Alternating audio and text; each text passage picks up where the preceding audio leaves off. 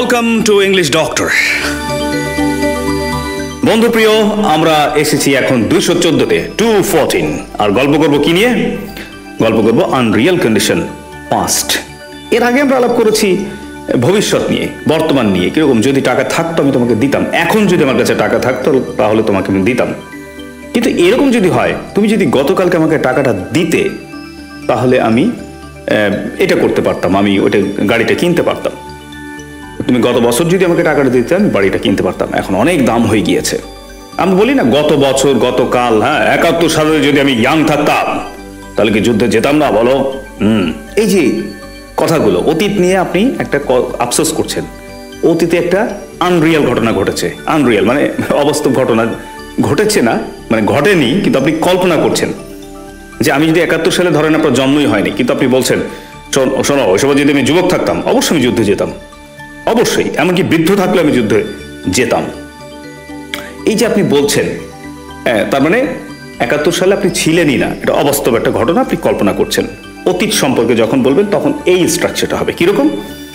আমি আগে একটা এক্সাম্পল পড়ি। If I had known I would have told you yesterday.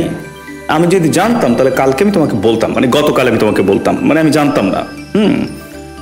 আচ্ছা, তো এইটা হচ্ছে যখন আমরা পাস্ট চিন্তা করি, অতীতকালে, বর্তমান বা ভবিষ্যৎ না, অতীতকালে চিন্তা করি যে এই কাজটা, এইটা যদি হতো তাহলে ওটা হতো।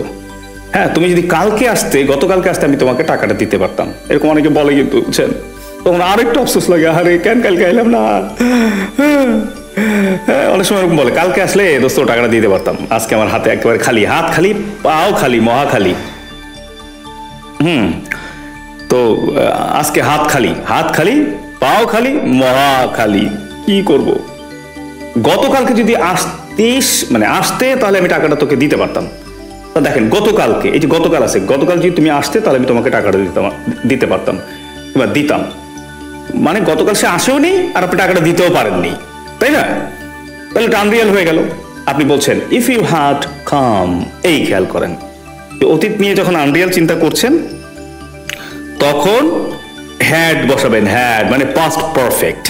এই তো পারফেক্ট বলেছেন, ঠিক আছে। এটা হ্যাড দিতে হবে। তারপরে হ্যাড দিলে কি দিতে হবে জানেন তো? গোল্ডেন রুল কি? হ্যাডের পরে ভার্বের কি হবে বলেন? হ্যাডের পরে হবে ভার্বের পাস্ট পার্টিসিপল। যেরকম ইফ ইউ হ্যাড কাম, কেম, কাম। ওই যে 3 নম্বর কোনটা? আবার কাম। If you had come I would have given you some মানি। আমি তোমাকে কালকে কিছু টাকা দিতাম, কালকে যদি তুমি আসতে। দেখেন, এর আগে আমরা আলাপ করেছি আনরিয়াল প্রেজেন্ট বা ফিউচারের ক্ষেত্রে উড, শুধু would, I would give you. আর এখন বলছি উড হ্যাভ, অতীতকালের জন্য উড হ্যাভ বলছি। I would have given you some মানি। আমি তোমাকে কিছু টাকা দিতাম। আর যদি বলি I could have given you some মানি, তোমাকে আমি কিছু টাকা দিতে পারতাম, তোমাকে আমি কিছু টাকা দিতে পারতাম। কুড হ্যাভ দিলে পারা, কারণ কুড এসেছে ক্যান থেকে, ক্যান মানে পারা, আর কুড হ্যাভ এখানে পারতাম, কিন্তু দেই নাই। আবারও বলি, if you had come yesterday, গতকালকে তুমি যদি আসতে, I would have given you some money. Would have এর পরে গিভ, মানে গিভ মানে দেওয়া, তাহলে গিভের পাস্ট পার্টিসিপল কি হবে? গিভেন। উড হ্যাভ যেহেতু আছে, ওই যে গোল্ডেন রুল, বারে বারে লাগবে এগুলো। কিন্তু I would have given you some মানি, আমি তোমাকে কিছু টাকা দিতাম, ঠিক আছে। তার মানে গতকালকে আসেনি। তাহলে বন্ধুরা বুঝতে পারছেন, যখন পাস্ট হবে, পাস্ট আনরিয়াল, তখন আমরা ইফের অংশে হ্যাড দেবো, মানে পাস্ট পারফেক্ট করবো, অর্থাৎ হ্যাডের পরে V3 দিব। এটা কনফার্ম, হ্যাড দিতে হবে। এরপরে কি দিবেন? এরপরে উড হ্যাভ অথবা কুড হ্যাভ, এগুলো দিতে হবে। বেসিক নিয়ম এইটাই। উড হ্যাভ বা কুড হ্যাভ দিতে পারেন, দিতে পারেন, মানে কুড হ্যাভ দিতে হবে। দিতে পারেন বলে ভুল হবে, দিতে হবে, একটাই দাবি, তাই না? আচ্ছা দেখেন, ইফ আই হ্যাড, আমি কিছু এক্সাম্পল পড়ছি, পৃষ্ঠা নাম্বার হচ্ছে 214, 214 থেকে, ইংলিশ ডক্টর বই থেকে। দেখেন, if I had got the book before I could have designed my life beautifully. আমি যদি বইটা আগে পেতাম, মানে বইয়ে খুব সুন্দর সুন্দর কিছু কথা ছিল, সেই বইটা যদি আমি আগে পেতাম তাহলে আমি জীবনটা সুন্দর করে ডিজাইন করতে পারতাম। তো যদি তুমি আমাকে টাকাটা দিতে তাহলে ব্যবসা করতে পারতাম, এই আর কি। তো কিন্তু সে টাকাটা আমাকে দেয়নি। এরকম অনেক আফসোস কিন্তু আমাদের আছে না, বলেন? if we had told you yesterday, আরেকটা এক্সাম্পল পড়ছি 215 থেকে, পৃষ্ঠা হচ্ছে পেজ 215। আচ্ছা দেখেন, if we had told yesterday, if we had told you yesterday, আরেকবার পড়ছি, if we had told you yesterday, আমি যদি তোমাকে গতকালকে বলতাম you would have lost your composure, তুমি তাহলে মেজাজ হারায় ফেলতে, তোমার পরে তোমার নিয়ন্ত্রণ মানে মেজাজ খারাপ হয়ে যেত। কম্পোজার মানে যে কোনো পরিস্থিতিতে মাথা ঠান্ডা রাখার ক্ষমতা। কম্পোজার খুবই দামি একটা শব্দ, আমার খুব ভালো লাগে এই শব্দটা এবং এই চরিত্রটা। আবার বলি, if we had told you yesterday, যদি আমরা কালকে তোমাকে এই কথাটা বলতাম, you would have lost your composure, you would have lost your composure, তাহলে তুমি তোমার মেজাজ হারিয়ে ফেলতে। আজকে বলছি সমস্যা হবে না, জন্য আজকে বলছি। কারণ ধরেন এমন হতে পারে কালকে প্রায় 10,00,000 টাকা সে হারিয়ে ফেলেছিল, হ্যাঁ, কিন্তু আপনি তাকে বলেননি, কারণ চিন্তা করছেন এমনি হার্টের রোগী যদি বলি আপনার 10,00,000 টাকা হারিয়ে গেছে, তাহলে সে হয়তো মারাও যেতে পারে। আপনার সামাও খুঁজে বের করেছেন, খুঁজে বের করে এবার বলছেন দেখো কালকে কিন্তু তোমার টাকা হারিয়ে গিয়েছিল। তাহলে কি টাকা হারিয়ে গেছে মানে দেখো, আচ্ছা শোনো মরো না এখনই, ডোন্ট ডাই, মানে মরো না, শোনো পাইছি, টাকাটা পাইছি, পাইছি, ও আল্লাহ আমি তো মরে গেছিলাম, হয় না এরকম, মানে ব্যাড নিউজটা দেয় না, চিন্তা করছে আগে দেখি সমাধান পাই কিনা, সমাধান পাওয়ার পর তারপর বলছে সবাই জানো কি হয়েছিল, টাকাটা হারাই গেছিল, পরে আমরা পাইছি, বুঝছো। We had told you yesterday, যে 10 লক্ষ টাকা তোমার হারিয়ে গিয়েছিল, এটা যে কালকে তোমাকে বলতাম, you would have lost your composure, you would have lost your composure। composure ওয়ার্ডটা কি বলেন, মানে কি?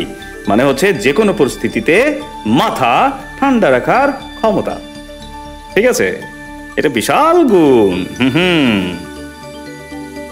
আচ্ছা তাহলে আরেকটা এক্সাম্পল পড়ি, এখানে ডাবল হেড আছে, মানে হেড দুইবার আছে। দেখেন কেমন লাগে এই সেন্টেন্সটা, আমি প্রথমে পেয়ে কেমন যেন একটু হয়ে গিয়েছিলাম,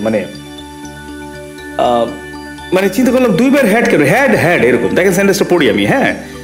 If I had money, I could have bought the apartment in 2009 অথবা 2012, যাই হোক 2012 সালে, আমি 2012 সালে অ্যাপার্টমেন্টটা কিনতে পারতাম ধরেন।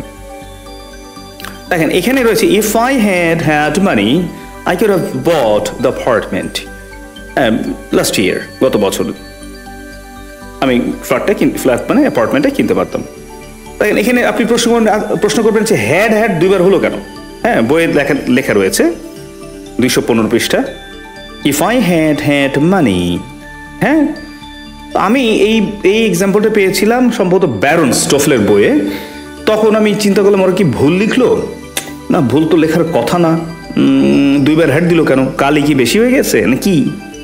পরে আমি যেটা বুঝলাম যে একটা হচ্ছে অতীতকালের জন্য হেড। প্রথমে তো আমরা বলেছি অতীতকালে যখন আনরিয়াল চিন্তা করবেন যে 2012 সালে আমি কিংবা 9 সালে আমি অ্যাপার্টমেন্ট কিনতাম, এটা অতীতকাল হয়ে গিয়েছে নিশ্চয়ই, এখন 2023।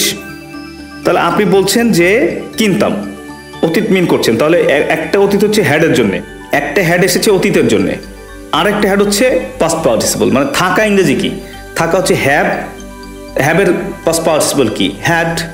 প্রথম হ্যাডটা হচ্ছে পাস্ট পারফেক্টের হ্যাড, অথবা আরো সহজ করে বলি অতীতকালে যখন আনরিয়াল কথা বলবেন, আনরিয়াল অবাস্তব চিন্তা করবেন যেটা ঘটে নাই কিন্তু ঘটতে পারতো, সেই ক্ষেত্রে আপনি চোখ বন্ধ করে একটা হ্যাড দিবেন, আগে ইফ দিবেন, সাবজেক্ট দিবেন, এরপর হ্যাড দিবেন, এরপর হ্যাডের পরে ভার্ব দিবেন তো নিশ্চয়ই নাকি?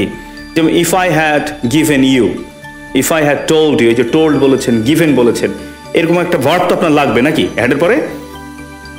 তাহলে থাকা ইংরেজি কি? থাকা ইংরেজি হচ্ছে হ্যাবের 3 নম্বর কি? ঘটনাক্রমে হয়ে গেছে হ্যাড, মানে দেখতে মনে হচ্ছে দুইটা হ্যাড, আসলে কিন্তু মানে দুইটা হ্যাডের 2 ফাংশন, চেহারা একই হলেও ফাংশন কিন্তু আলাদা, ঠিক আছে? তা আপনি বলতে পারেন যদি হ্যাড মানে থাকা, তো হ্যাব মানে থাকা, হ্যাবের পাস্ট পার্টিসিপল হচ্ছে হ্যাড। আমি যদি বলি থাকা দিয়েই যদি বলি, ধরেন থাকার ইংরেজি থাকা, তাহলে বলতাম ইফ আই হ্যাড থাকাড মানি, থাকার পাস্ট পার্টিসিপল কি হবে? থাকাড। ইফ আই হ্যাড থাকাড মানি। কিন্তু দেখলাম থাকার ইংরেজি থাকা না, থাকার ইংরেজি হচ্ছে হ্যাবের পাস্ট পার্টিসিপল হ্যাড, নিশ্চয়ই বুঝেছেন নাকি? If I had money, I could have কিনতে পারতাম, আই কুড হ্যাভ বট দিলে হবে আমি কিনতে পারতাম দ্য অ্যাপার্টমেন্ট ইন 2020, 2020 সালে আমি অ্যাপার্টমেন্টে কিনতে পারতাম যদি আমার কাছে টাকা থাকতো। এখন অ্যাপার্টমেন্টের অনেক দাম বেড়ে গিয়েছে, তাই না? আপনি বলছেন আর কি। ফর এক্সাম্পলটা পড়ি, we could have eaten like a horse if you had come on time. তুমি যদি সময় মতো আসতে তাহলে আমরা প্রচুর খেতে পারতাম, বুঝছো, ঘোড়ার মতো, মানে প্রচুর খিদা লেগেছিল আর কি। তুমি সময় মতো যদি আসতে, কিন্তু সময় মতো আসোনি, তোমার জন্য ওয়েট করতে করতে খাবার শেষ। এখানে একটু উল্টা করে দিয়েছি, অর্থাৎ সেকেন্ড পার্টটা আগে এনেছি আমরা। We could have eaten like a horse if you had come on time. আপনি এভাবে বলতে পারেন, if you had come on time we could have eaten like a horse. বুঝতে পারছেন? ইফের অংশে হ্যাড হবে, তারপরে V3 হবে, পরবর্তী অংশে উড হ্যাভ বা কুড হ্যাভ প্লাস V3 হবে, শেষ। আচ্ছা, আরেকটা এক্সাম্পল পড়ি। উডন্ট আই হ্যাভ, প্রশ্ন করছি, wouldn't I have told you if I had known it yesterday. Wouldn't I have told you, আমি তোমাকে কি বলতাম না? হ্যাঁ, কি মনে করো তুমি? Wouldn't I have told you if I had known it yesterday. আমি যদি গতকালকে এটা জানতাম তাহলে আমি তোমাকে বলতাম না, বলো। অথবা আপনি বলেন, if I had known it yesterday wouldn't I have told you. I would have told you, wouldn't I have told you, wouldn't I have told you, wouldn't I have told you। বারবার বলবেন, মানে জিকিরের মতো, না হলে কিন্তু এটা set হবে না মুখে। লিখতে পারবেন কিন্তু বলার সময় ইনস্ট্যান্টলি আসবে না। আমারও আসেনি, আমি এখনো প্র্যাকটিস করি। wouldn't I have told you, wouldn't I have told you, এই যে এখন প্র্যাকটিস করছি। wouldn't I have told you, wouldn't I have told you, wouldn't I have told you। আমি কি বলতাম না, if I had known it yesterday, wouldn't I have told you, wouldn't I have told you, wouldn't I have told you। মানে সিচুয়েশনে কিন্তু দেখবেন এটা মুখে আসছে না। হ্যাঁ, সিচুয়েশন চলে গেলে তারপর মনে আসবে, এটা কেন বললাম না, এত সুন্দর ইংরেজি আমি জানি কিন্তু বললাম না কেন, বুঝেছেন? এই জন্য অনেক জিকিরের স্টাইলে মানে প্র্যাকটিস করতে হয়। একই কথা বারে বারে বারে বারে বারে বারে, ধীরে ধীরে, সুরে সুরে, জোরে জোরে, ধীরে ধীরে, জোরে জোরে, সুরে সুরে বলতে হবে। জোরে জোরে, বারে বারে, ধীরে ধীরে, সুরে সুরে, মানে একই কথা। এই চারটা রে ফলো করবেন, যেমন জোরে জোরে, বারে বারে, ধীরে ধীরে, সুরে সুরে বলতে হবে রে, বুঝেছেন? এরকম যদি যে বিদেশি ভাষা শিখতে গেলে চারটা রে ফলো করবেন, বারে বারে, জোরে জোরে, ধীরে ধীরে, সুরে সুরে, হ্যাঁ বলতে হবে।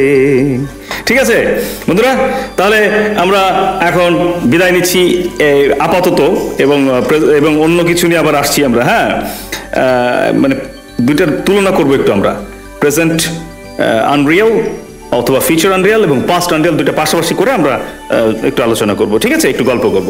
এখন বিদায় নিচ্ছি, আসছি একটু পরেই।